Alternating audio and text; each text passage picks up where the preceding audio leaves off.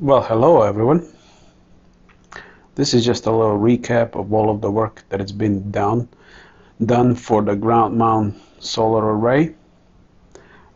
This is just a compilation from the previous videos that I put up. Is the system done? Yes, it is done. Is it 100% done? No, about 95%. Is everything the way I want it to be? No, but hey, that's life. But I think it's going to serve me very well for a long time. Right now you're looking at the ground screw, then you're looking at the scheduled 43-inch pipe being installed.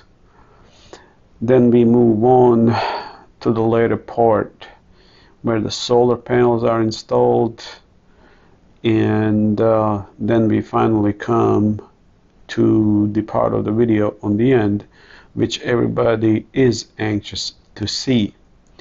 Wanted to say that I officially turned on the system at around 5:30 p.m. on March 30th, and since that time I have not been on grid. Of course I want to have a connection to the grid, but since I'm going to be doing siding and the windows on the house, there's no point to install the rest of the equipment. One of them being a transfer switch between a grid and a solar grid, and that's what I'm going to be waiting for next. The windows and the siding, the installation will start at the later part, at the end of the April, I hope, since windows have already been ordered. Now we are coming to the almost end part of this. Now I have 3 different types of panels on my solar array, as you are going to see in about next 10-20 seconds. Even though according to the paperwork there should be the same width, they are not, even though the paperwork says like that. On top of that, you see that the solar panels are kind of staggered. That's just because of the way of the layout of the land. Nothing to be concerned about. And here it is. Here's the solar array completed. You can see a clear difference between all 3 types of panels. And yes, some of them still have pollen on it. So let's go and see what we got next. Well, here they are, boys. It is 4 LV6548s hooked up in parallel for split phase inverting for the home. It's almost done on this part. Here's the wireway. Well, of course, the panels first. I mean the inverters first. Here they are. Here's the wireway. This is almost completed. Since I'm just running the test now for the past 4 days since I hooked it up, I'm keeping it open.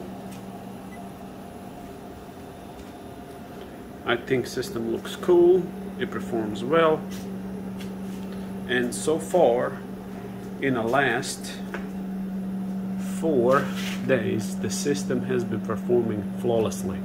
Since I switched off grid, I did not have a reason to go back on it.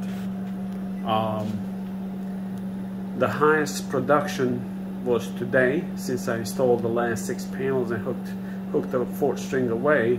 The highest production today was around 13 kilowatts at around 2 o'clock when the batteries were almost full. I will make a video in regards to shading and whatnot a little bit later. But yeah, I think, yeah, about 12.5 kilowatts. You'll see a picture here on the screen soon as how much the batteries were absorbing today. As I said, I gotta do windows and siding, so this part here is not finished yet because I'm gonna tear everything up front, kind of replace it and install that transfer switch. But right now everything has been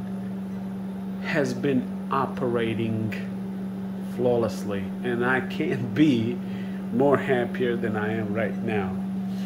I started dreaming about this, not dreaming, but continuing my dream back in 2016. But of course at that time I made another baby, so I decided to put it on hold. The baby was born, and then I decided to go ahead and do it. And then of course you know about my saga with HOA. I tried to fight it with the attorney. That didn't work out. I think it would have worked out on the end, but I was just not willing to wait. So I decided just to move and buy a little bigger piece of property, actually closer to Atlanta than my original location. And I decided to do this. Now you ask me, why did you do this? Why you just didn't keep the LV 5048s? Well, we're gonna be getting an electric car, and of course 4 of these in parallel can output what is it, 26 kilowatts at the most. So I think this will be good, and then I will be able to charge my car off of these if everything goes as planned. And we got one more room for one more Powerwall if need be. How's that going to work? Well, I am going to start automating everything. I have automated a lot of things, as you can see on that picture. That picture of batteries being charged is from Home Assistant. So we're gonna use some of those together with the car, with the electric car. Some of those decisions from the sensors together with Home Assistant to help charge the car. Now, you might be asking where the LV50. They are here, and the only reason why I didn't continue using these is because I couldn't put one more on there to make it 4 total. And they are going to be here on sale locally. If anybody is interested, let me know. I'll make you a deal on them. Okay.